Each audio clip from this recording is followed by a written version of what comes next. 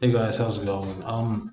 Some guys think I'm retarded, and you know, I'm no physicist or chemist, but I I can ascertain information. Second, I don't know. I mean, there's intelligence in how you apply it.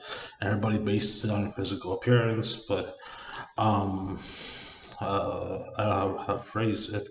My face gets whiter off the medication, so there you go.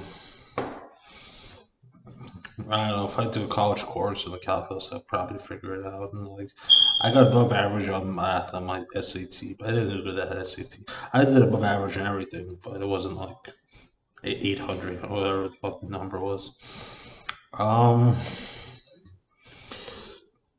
Unless they hid the results for me, which I mean they could have, but I doubt it.